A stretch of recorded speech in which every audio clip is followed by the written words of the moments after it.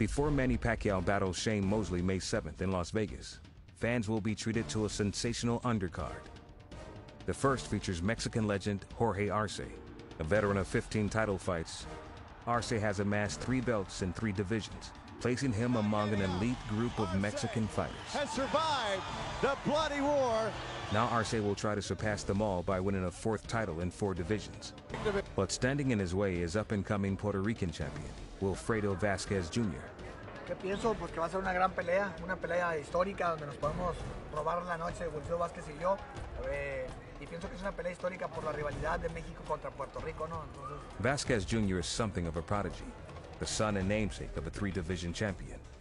He has no amateur experience, a fact that didn't prevent him from winning a junior featherweight world title.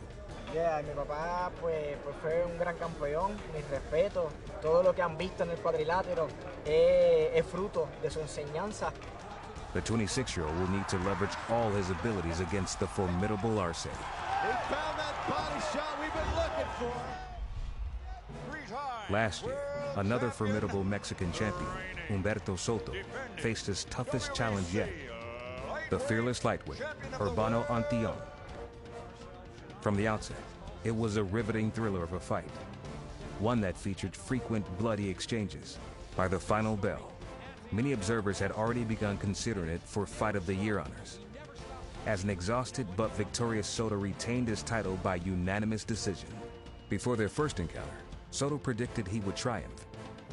Now the two will go at it again. In order to win, Antillon has to correct a pair of costly mistakes. 1. Refrain from giving away the round at the end. And 2. Avoid Soto's deadly accurate uppercut. Antillon's trainer, Abel Sanchez, has been working hard to make these adjustments. And Sanchez vows the fight won't go the distance on May 7th in Las Vegas. We're not going to let it get to the scorecards this time. Hopefully, somewhere around the 9th, 10th round, Urbano will have wore him on and stop him. Another former world champion is looking to regain the form that earned him 2007 Fight of the Year honors. Youngstown, Ohio's Kelly Pavlik captured the world middleweight title and the sporting world's imagination, where he knocked out previously undefeated middleweight champion Jermaine Taylor. Pavlik met Taylor again in 2008 and was once again triumphant, solidifying his status as one of boxing's top pound-for-pound fighters. Pavlik defended his middleweight crown 3 times, all by knockout. For Kelly, his biggest battles over the past 18 months have actually been outside the ropes. A year ago, he fought off a near-fatal staph infection on his left hand. Then he had to face the toughest fight of his life against alcohol. After successful stints in rehab, Pavlik looks to put 2010 in his rearview mirror and focus on regaining his stature as one of boxing's most popular attractions. On May 7th, the 29-year-old will step up a division to battle the undefeated Alfonso Lopez.